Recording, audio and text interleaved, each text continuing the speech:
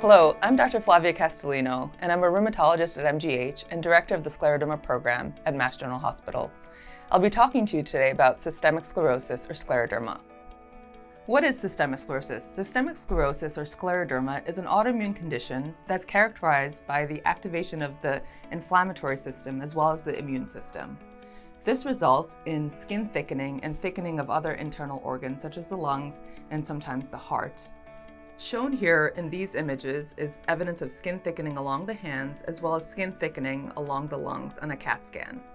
The disease progression varies from individual to individual. Some have a milder progression while others have a more rapid progression.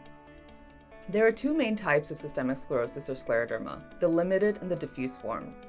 The limited form of systemic sclerosis involves the forearms, the face, and the lower aspects of the legs. This form is often milder compared to the diffuse form of systemic sclerosis. Diffuse scleroderma can involve the skin of the face, the arms, the trunk, as well as the legs. This form is often more severe compared to limited scleroderma. What causes scleroderma? The exact causes and risk factors for scleroderma are not known.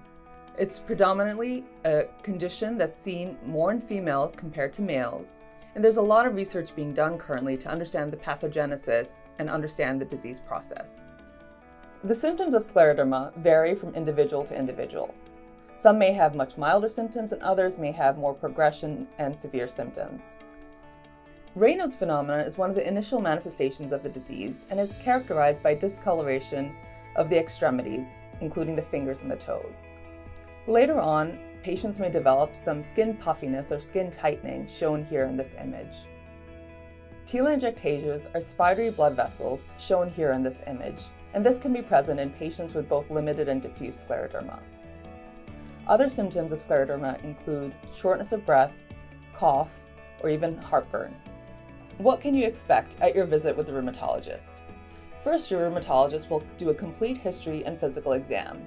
They may ask you questions about your Raynaud's phenomenon, whether you have any hand swelling or puffiness of your skin, any skin tightening.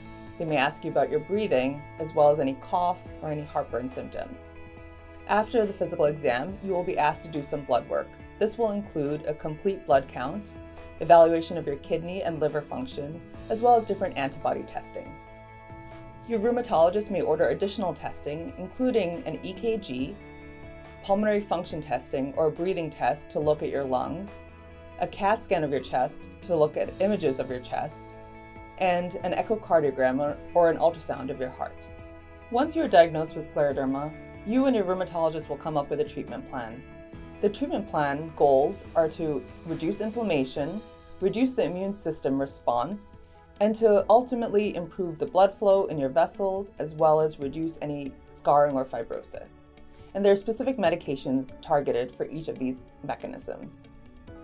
To learn more about scleroderma, I invite you to look at these additional resources through the MGH Scleroderma Program, the National Scleroderma Foundation, the Scleroderma Research Foundation, as well as the American College of Rheumatology. Thank you very much.